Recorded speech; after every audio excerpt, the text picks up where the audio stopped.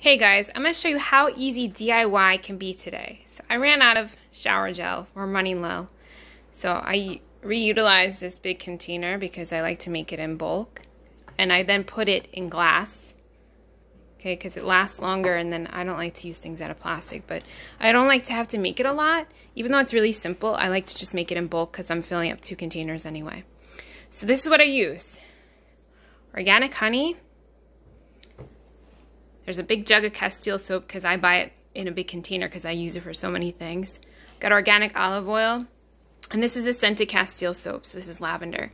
So, but you can use whatever flavor you want, whatever scent you want, okay? You could use peppermint if you want to be energized, or rosemary. I use lavender because I bathe and shower at night, so that's why I want a calming scent.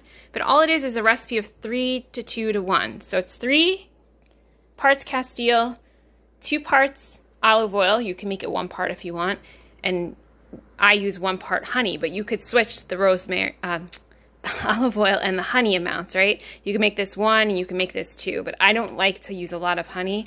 I like the consistency when it's 3, 2 to 1. And that's it.